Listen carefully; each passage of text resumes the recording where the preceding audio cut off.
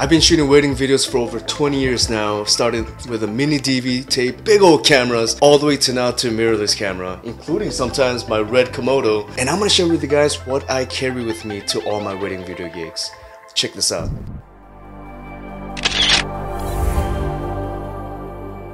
What's up guys, Marion from Camera to Freedom. If you use your camera to take photos and videos and make YouTube video content so that you can live a life of freedom, then hit that like and subscribe and come on, let's go.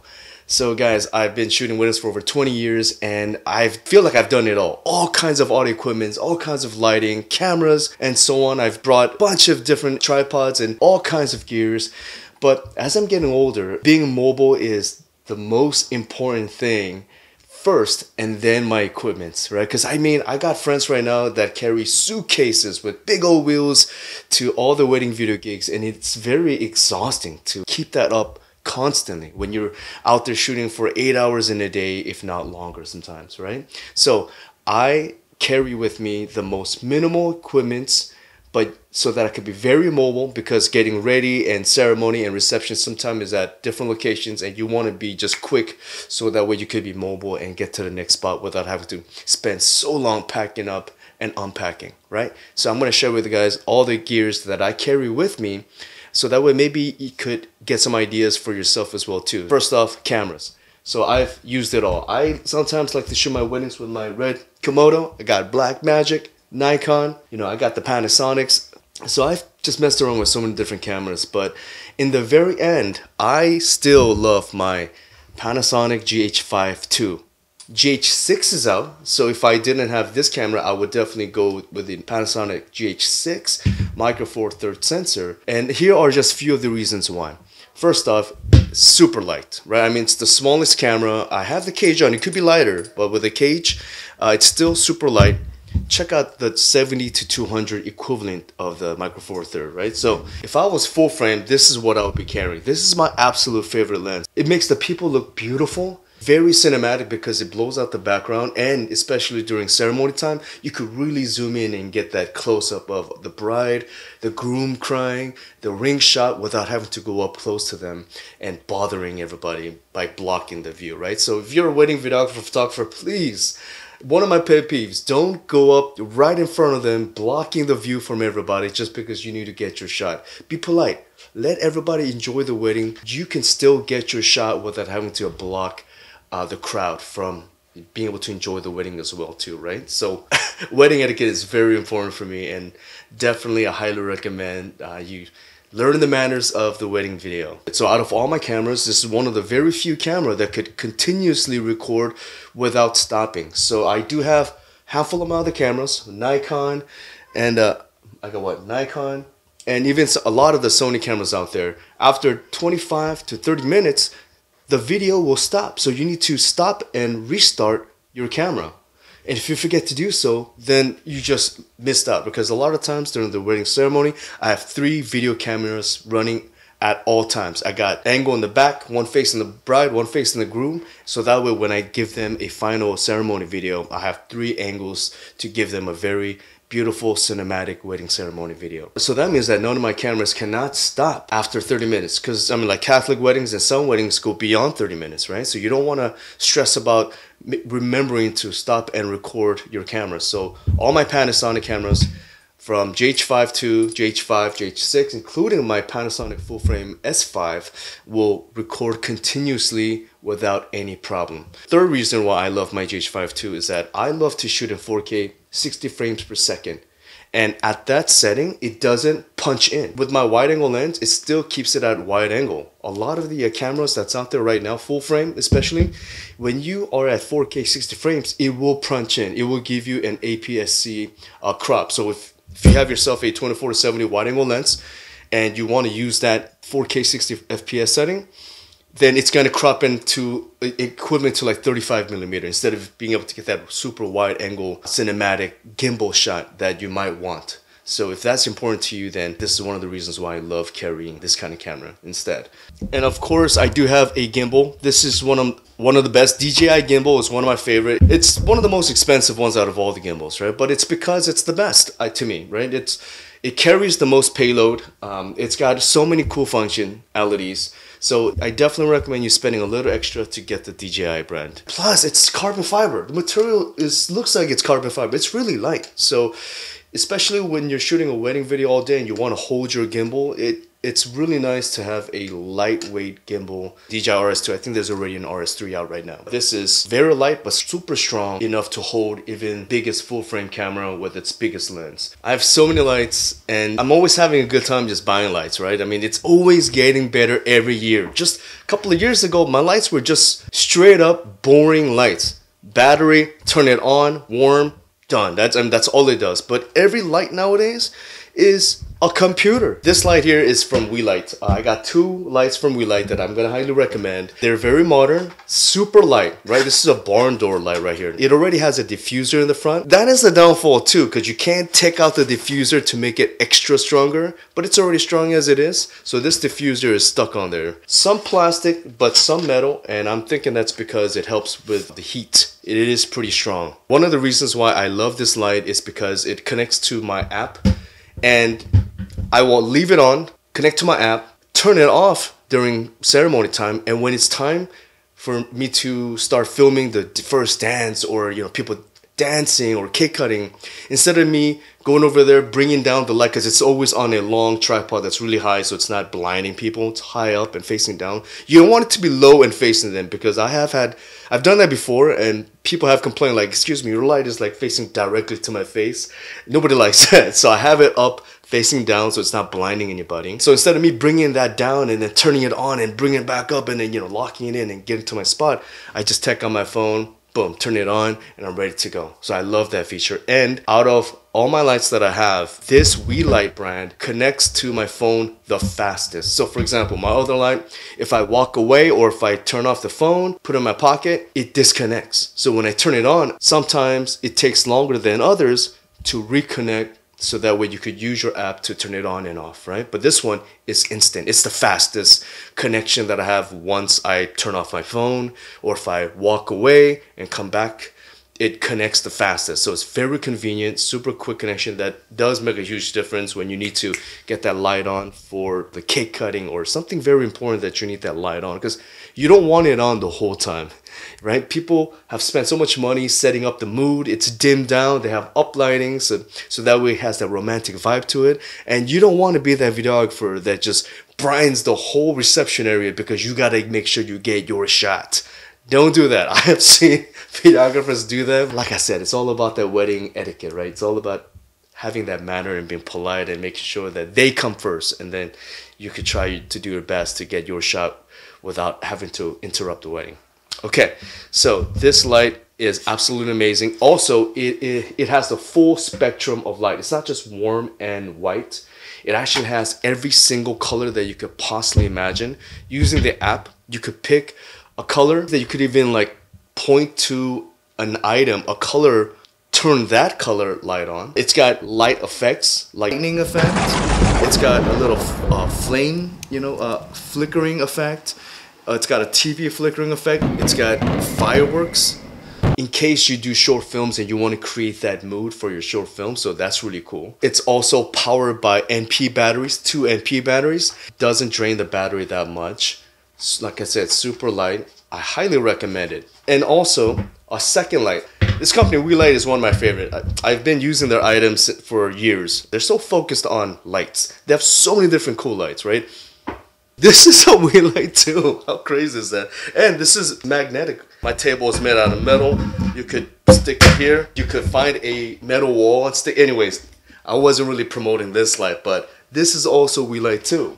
So I do sometimes take that light for a wedding gig if I want to be even more mobile. But it's not, of course, strong as this guy. So sometimes you really need that strength. This little guy is dope. All it does is just turn on and turn off. I have this mount permanently stuck on top of my camera. You put it on top of your camera, just like this, and now you're shooting a reception dance. You go up, you turn on the light, and you start recording them, and that way you have light for yourself, and it's not that strong that people are going to be blinded, but just enough that you get your shot. When you have the camera in front of them, you know, you tell them what you got, show me what you got, and encourage them. They start dancing even more in front of you. So like some are shy, but there are a lot of people who love to show off, and who doesn't want to be on a video? Who doesn't want to be on TV, right? So it's really cool to carry this super light, you know, portable, put in your pocket, put in your bag, just have it with you anywhere. I use it for my Tesla videos when I just mount it on a tiny little holder and just put it next to me inside my Tesla video. So many creative things you can do with this tiny light. So